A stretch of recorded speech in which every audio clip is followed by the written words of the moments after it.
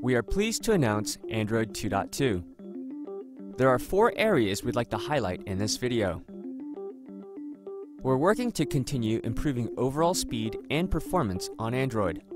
In Android 2.2, the newly introduced Dalvik JIT compiler delivers a 2 to 5x performance boost to CPU-bound code compared to Android 2.1.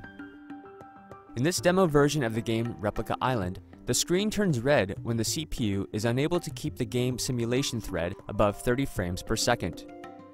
Here, the Android 2.2 device with JIT maintains a game simulation frame rate above 35, while the 2.1 device quickly goes below 30.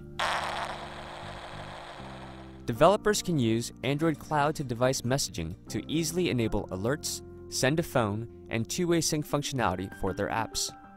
With this API, an app server can send authenticated messages to the Google server, which would push the message to the app on a user's device. In this example, a developer has used Android cloud-to-device messaging to enable a URL send-to-phone extension from the desktop browser that automatically opens the push page with the appropriate app, here Google Maps. The App Backup API enables any app to have its data backed up and then restored when installed on a new device. The feature is controlled by users via the automatic restore setting on their device.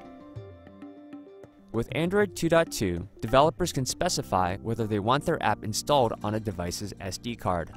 For apps residing on the SD card, users can move the app from the SD card to internal storage and back from the Manage Applications settings. Android 2.2 introduces the ability to use one's phone as a portable hotspot. Users can activate portable hotspot on their phone, then connect their computer to the portable hotspot to get internet access. We're continuing to make the browser better and faster. Android 2.2 introduces the V8 JavaScript engine, which provides a 2 to 3x improvement in JavaScript rendering times compared to Android 2.1. You can see the difference in these side-by-side visualizations of the respective SunSpider JavaScript benchmarking test results.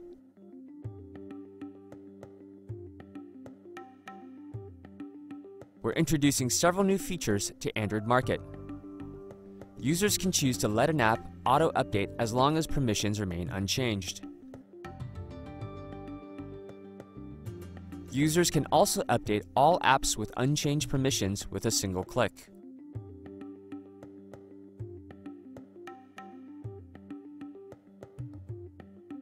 Application error reports will provide to developers app crash and freeze reports submitted by users. These reports will be available to developers through their Android Market publisher account. To learn more about Android 2.2, please go to our website, developer.android.com.